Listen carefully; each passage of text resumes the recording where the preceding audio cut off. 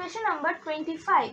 Sucrose decomposes in acid solution into glucose and fructose according to their first order rate law with t-half 3 hours. What fraction of sample of sucrose remaining after 8 hours? अब देखो, sucrose plus acid, glucose plus fructose. Fraction of sample sucrose remains मतलब के initial concentration of sucrose मान लो A0 eight T equal to 0. तो eight T equal to time sucrose का concentration है मान लो 80. तो हमको what fraction of sample of sucrose remain after 8 hours. तो मतलब आफ्टर 8 आवर्स हमको what fraction of sucrose remains, मतलब आफ्टर 8 आवर्स 80 बाई A0 का वैल्यू चाहिए. ठीक है. तो अब देखो, फर्स्ट ऑर्डर रिएक्शन के लिए KT equal to 2.303 log of A0 by 80, जहाँ पर 80 है रिमेनिंग कंसंट्रेशन ऑफ सुक्रोज. अब हमको 80 बाई A0 चाहिए. अब K कितना है, टी हाफ दिया हुआ है 3 आवर्स, तो K कितना होगा 0.693 डिवाइडेड बाई 3 इनटू कितने टाइम बाद चाहिए 8 आवर्स बाद, तो इक्वल टू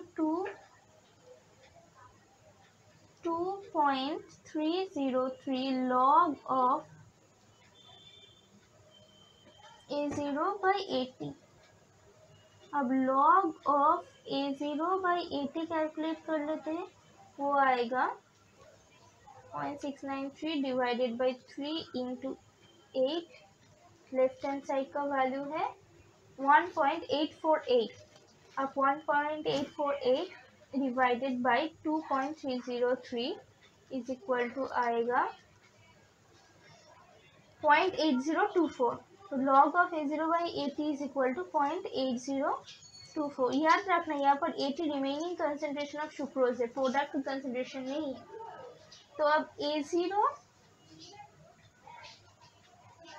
बाई 80, हमको 80 बाई A0 चाहिए. What fractions of sample of sucrose remains. What fraction मतलब ओरिजिनल कंसंट्रेशन के मुकाबले कितने फ्रैक्शन है. तो हमको ये आया. तो A0 by 80 equal to 10 to the power 0.8024. तो 80 बाई A0 होगा 10 टू द पावर माइनस 0.8024.